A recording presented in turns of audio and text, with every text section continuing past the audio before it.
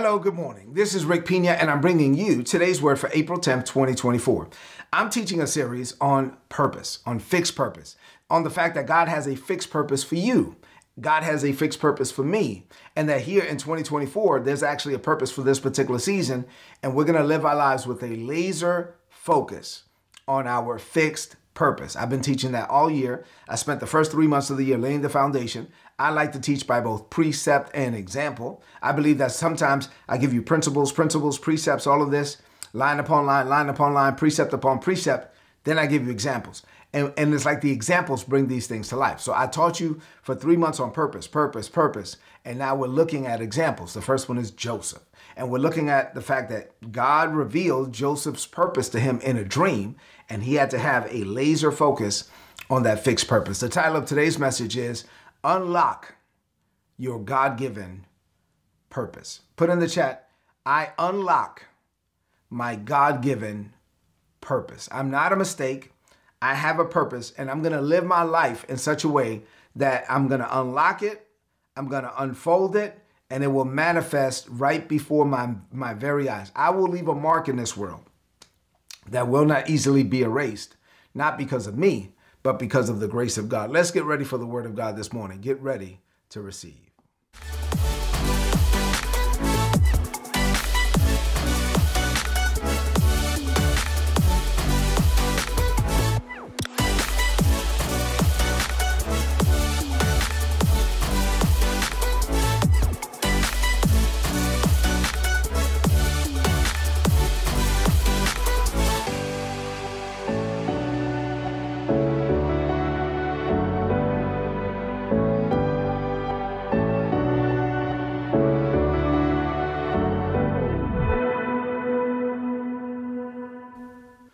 All right, so as we look at biblical characters, we see that all of these people had a purpose. Like, David said, like an open book, you saw all the stages of my life before I ever lived one day. So he was saying, hey, I was born with a purpose. Paul said, before or from my mother's womb, you called me to preach the gospel to the Gentiles. And so obviously I was born with a purpose. Isaiah said, you call me from my mother's womb and you call me by name, right? Obviously, I had a purpose. You said to Jeremiah, Lord, before I formed you in your mother's belly, I knew you and I already had sanctified you and ordained you to be a prophet. So obviously, he had a purpose. Obviously, we're all born with a purpose, and our job is to find it, follow it, and finish it before we die, to discover it, develop in it, and deploy into it to leave the mark in this world that will not easily be erased so that we can accomplish what God sent us to this world to accomplish. Proverbs chapter 4 and verse 25, we've been looking at it all year. This is what it says. Set your gaze. Say, I set my gaze. Set your gaze on the path before you with fixed purpose, looking straight ahead. Ignore life's distractions. Another passage we've been looking at for a while now is James chapter 1, verses 2 through 4.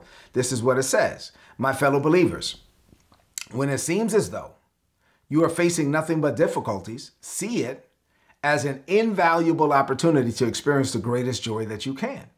Oh, that's good. That's a good word right there for many people. Verse 3, for you know that when your faith is tested, it actually develops in you the power to endure all things. Verse 4, and then as your endurance grows even stronger, it will release perfection. Perfection is the word maturity there. Put in the chat, I'm mature. Into every part of your being until there's nothing missing and nothing lacking. So I can get to the point where I am spiritually mature and there's nothing missing and nothing lacking in my life. Say amen to that. Genesis chapter 39. This passage here just deals with the fact that Joseph's brothers sold him as a slave to a bunch of Midianites, Ishmaelites that were passing by. And then they took him to Egypt. And then they sold him as a slave again to a guy named Potiphar. And it just so happens that Potiphar was working directly for Pharaoh. And this was all part of God's plan. And it just so happens that as Joseph was there, he started working. And Potiphar saw that everything Joseph did was successful because God was with him, the Bible says. And so Joseph had favor with Potiphar, and Potiphar put him in charge of the whole property. everything. And then the Bible says that the Lord blessed Potiphar and blessed his property, blessed his fields, because Joseph was there. And then Potiphar left everything to Joseph's care and his command. The only thing that Potiphar worried about was what to eat every day, right? And so this happened because Joseph started to walk in his divine purpose. So what does this mean for you today? I have 4 things to share with you this morning. As I get into these 4 things, I want you to open up your heart to receive. Y'all ready? This is where I start teaching.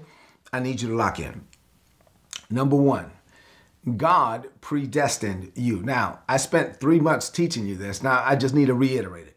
God predestined you. Say, I'm not a mistake. Put that in the chat. I am not a mistake. A key aspect of learning how to wait on God, waiting for the next level, waiting for the next phase, for the manifestation of what's next, is knowing that God has a plan. Say this. Say, God, not only does God have a plan, but God has a plan for me. God has a plan with my name on it. God has a plan with Rick Pina on it. There's a book in heaven with my name on it. And there's things in there that are destined for me from the foundations of the world. And so, like I said, we spent the first 3 months of the year studying this point and driving it home. But I just need to kind of share a couple of more things with you related to that right now.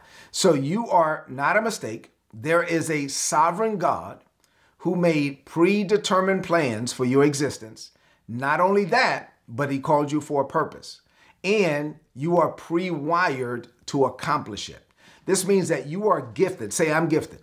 You are gifted with things that are innate, like natural to you, that align with your divine purpose.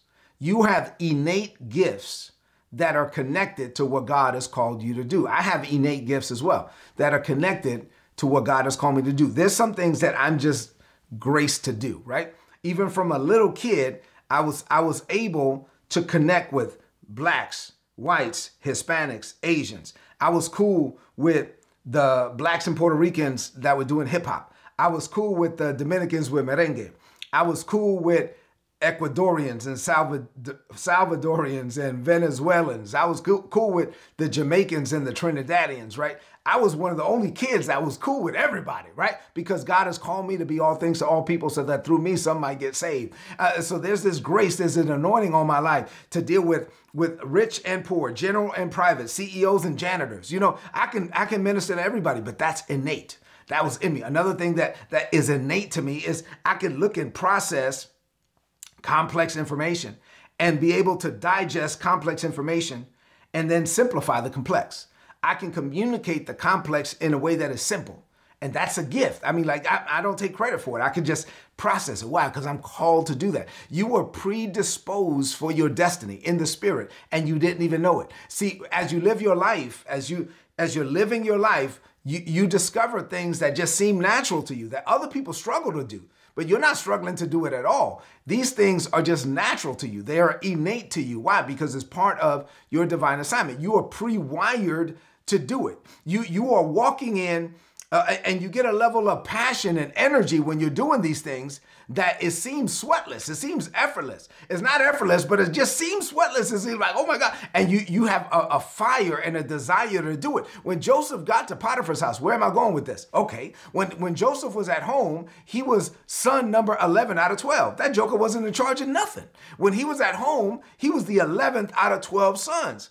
And so there was only so many things that he could actually develop at home. He didn't know his brothers were doing him a favor. Once he wound up in Potiphar's house, he's 17 years old. He wakes up one morning and all of a sudden he says, well, let me get to work. And now I get to work on things that I didn't get to work on at home. And so he's working on stuff at Potiphar's house and he's doing stuff with a spirit of excellence. And all of a sudden God is favoring the work of his hands. And he's learning stuff about himself that he would have never learned had he not been in Potiphar's house. And then Potiphar is noticing noticing things about him that seem sweatless to him, but that are uncommon. And this is not common.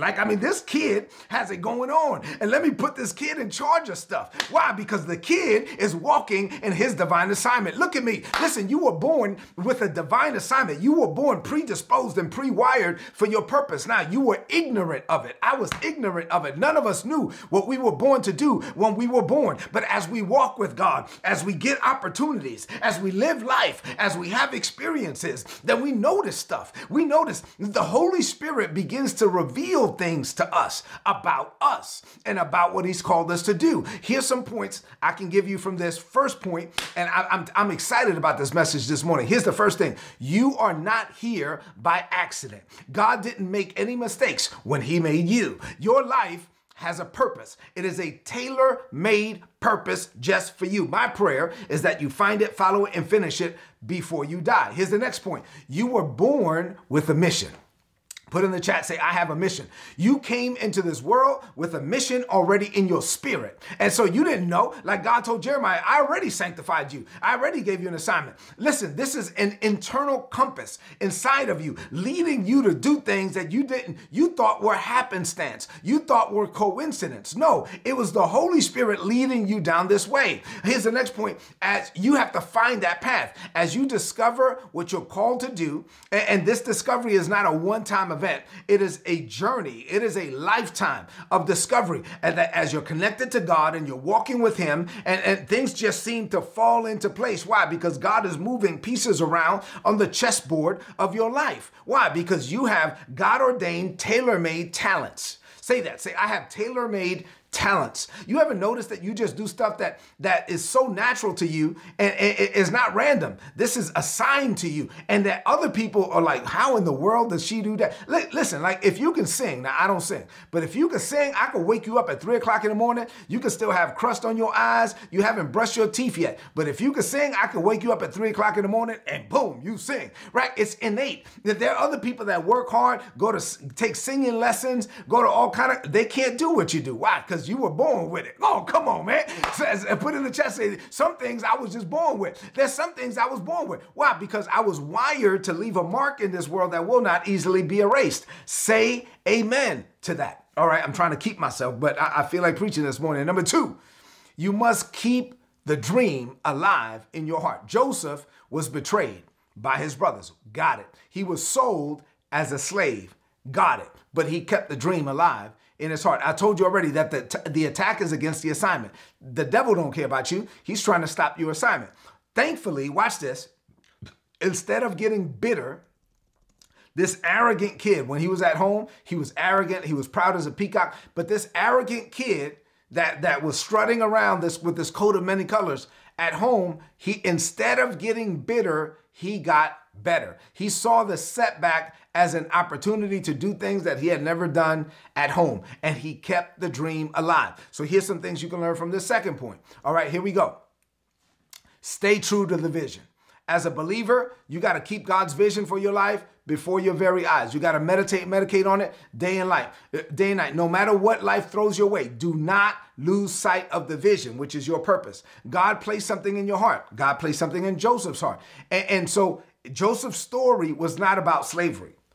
Joseph's story was not about prison. Joseph's story was about being the prime minister of Egypt. Keep the main thing the main thing. Keep the promise before your eyes, even when you're dealing with the problems.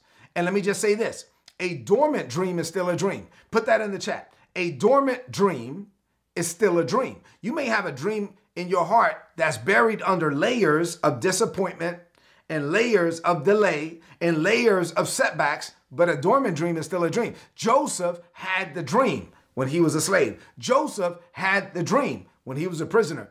But the dream is not dead. A dormant dream is still a dream. You got to keep the dream alive. There will come a day when the Lord brings the dream to the forefront of your mind and says, today is the day. And so I love you. There's 5 words in the Bible that I love. I'm reading the Bible, and I love when it says, and it came to pass. Oh, glory Glory to God. And it came to pass.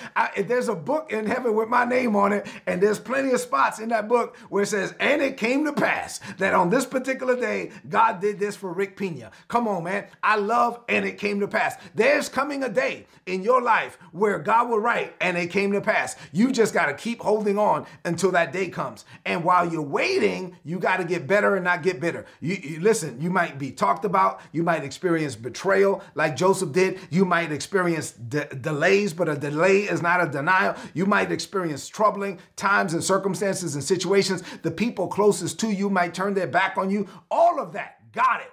But instead of getting bitter, you need to choose to get better. And once you get better, you can do this. You can bloom where you have been planted. Say this: I will bloom wherever God plants me, I'm going to bloom. Joseph didn't wait for the perfect conditions to pursue his purpose. Joseph didn't wait, said, I have this dream and I'm just going to wait till one day God tells me, no. He said, what can I do now? And he started doing everything with a spirit of excellence now. He did it when he was in Potiphar's house. He did it when he was in the prison. Listen, you can't wait for all the conditions to be right, because the conditions are not always going to be right. Listen, you need to start right where you are, and you need to bloom where you have been planted. Say amen to that. Number 3, make the most of the situation you're in. Joseph woke up one morning and he was a slave. It was not what he wanted. It was not what he expected. But like most of us, he had to learn how to deal with pain and disappointment. Listen, I know what it's like to wake up and it's like, hey, this is not what I wanted.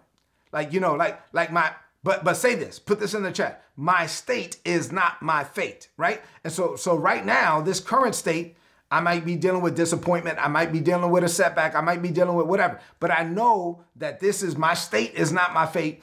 I know that greater is coming for me. Joseph provided the natural. God provided the super. Joseph said, I'm not going to get bitter. I'm going to get better. Let me get out here and start working and work with a spirit of excellence. And then let me maximize my now so God can give me my next. So here's some lessons from this point. Seize your current season. Put that in the chat. I will seize my current season. Once again, don't wait for perfect conditions to make a move. Because if you're waiting for perfect conditions, you're probably never going to make the move. Ecclesiastes chapter 11 and verse 4. I love this verse. This is what Solomon said.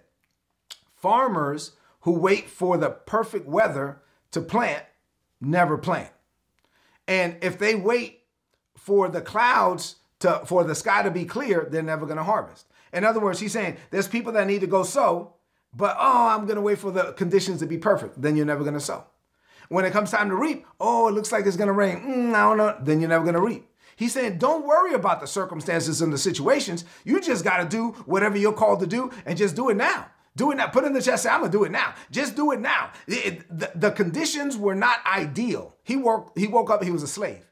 He said, okay, fine. This is not ideal. This is not what I wanted, but I'm going to work it out for my advantage. I'm going to make the most of this particular opportunity. You have to make the most of every opportunity. Why? Because grace meets effort. Put in the chat, grace meets effort.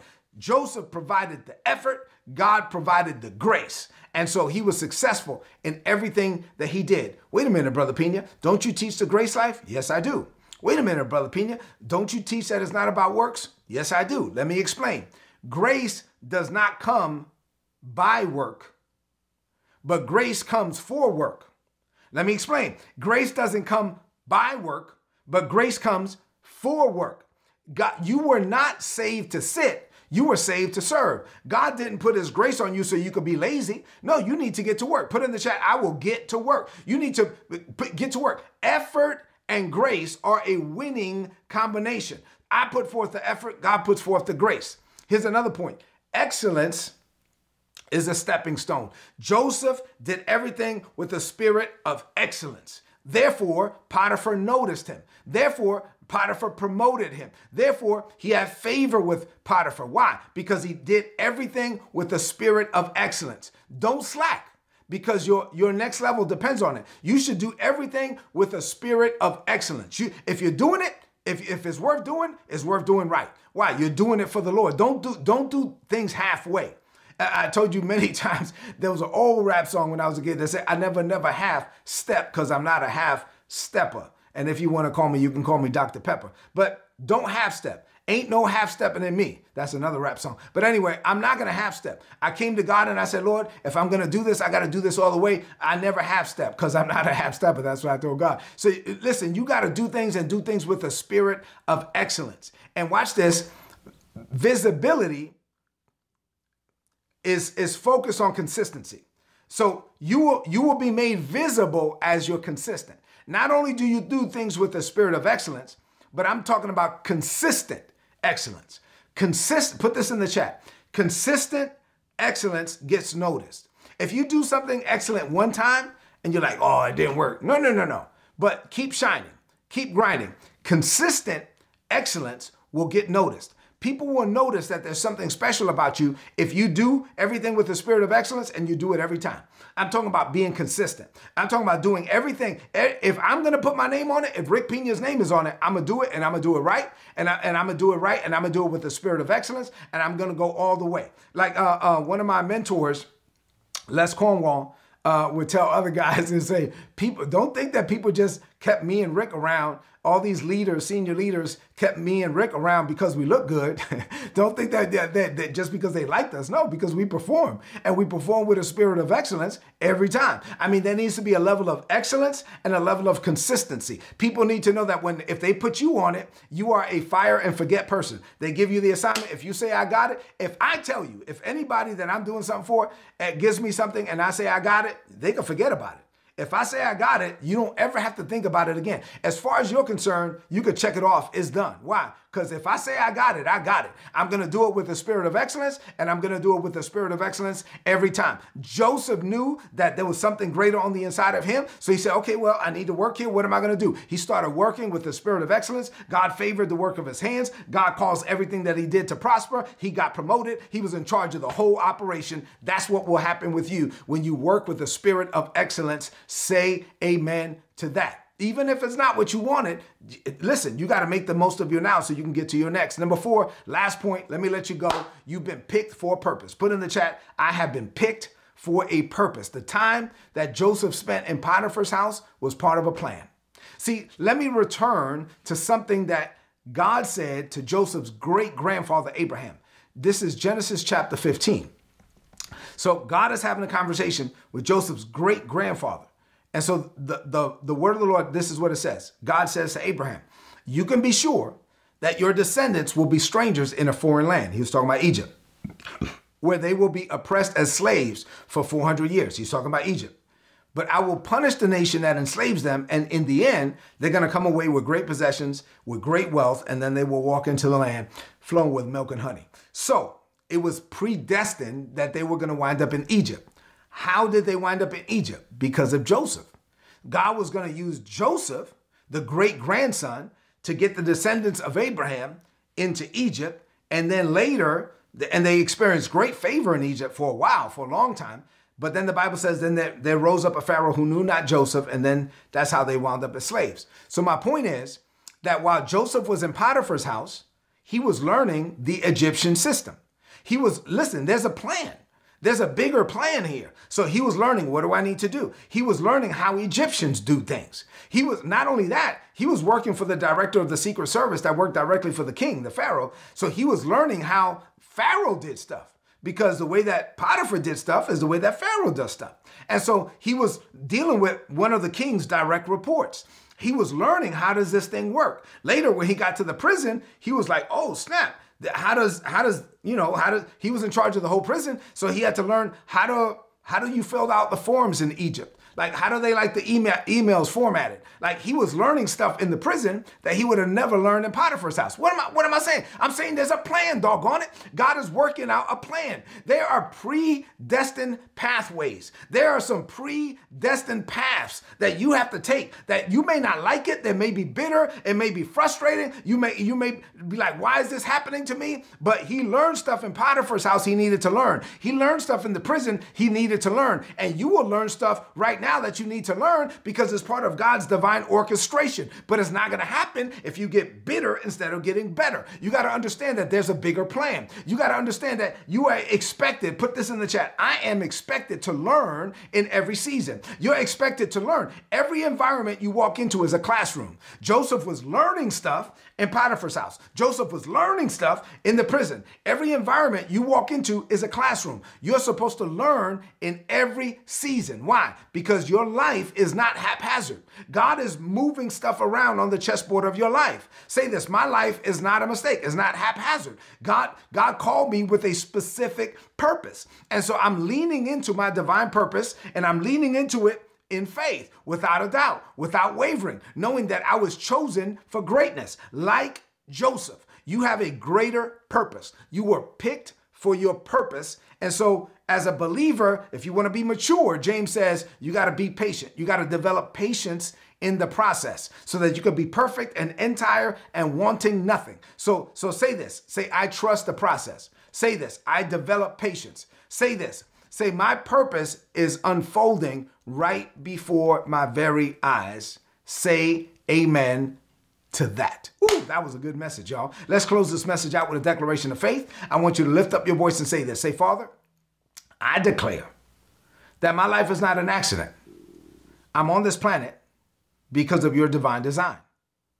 I affirm that I am pre-wired for the purpose that you have for me. Therefore, I embrace my destiny with open arms. I commit to keeping the dream alive, regardless of the storms. I commit to blooming wherever I have been planted, learning lessons along the way. I trust in your timing. You order my steps. So I acknowledge that you picked me for a purpose. I'm going to walk boldly in that calling. I thank you, Father, for the grace that is on my life to do everything with a spirit of excellence, because I know that I'm doing it for you. Greater is coming for me because my life is a manifestation of your divine plans. I declare this by faith. In Jesus' name, amen. Now, this is today's word. Tomorrow, I'm going to have another one. Please apply it and prosper. If you're not getting these messages, please go to todaysword.org, click on the big red subscribe button, put in your email address. You get my notes for free. Sign up, get my notes. Put in your email address there. I need you to do me a favor. Two things. Number one, leave me some comments in the chat if this message was a blessing to you. Number two, share this message right now on your social media, on your timeline, and with your friends. I love you. God loves you more. Have a great day. Greater is coming for you. God bless you. If our ministry is a blessing to you, please consider becoming a partner with Rick and Isabella Pina Ministries. Not only will you support the Word of God going out on a daily basis, but you will also support our school in the Dominican Republic, where we are providing 200 Haitian children a Christ-based education free of charge and also a hot meal every day. If you want to become a partner with us, go to ripministries.org and you'll be able to do so there. If you don't have any of my materials, well, let me just show you a few things. Well, this is my first book, Level Up Your Life, where I cover how to level up your life in 5 areas of your life. Here's Grace-Based Success. It's a daily devotional where in 28 days, you'll be able to grow in grace and in the knowledge of our Lord Jesus Christ. And then here's 2 affirmations books, one for men and one for women. These books will help you to align your faith, your heart, and your lips with the Word of God. Or just go to rickpina.co. You'll see all the books there, apparel. Please make yourself available to those materials. They will be a blessing to you. Lastly, Isabella and I have been committed to coaching and mentorship for many, many years. And the Lord led me to use a platform where I could do it online, where we could leverage ourselves and scale. So now we have over 600 videos and continuing to grow. We're recording videos on a weekly basis where we're covering how to grow in grace and in the knowledge of our Lord Jesus Christ and how to be successful as a Christian and in business and with relationships and etc.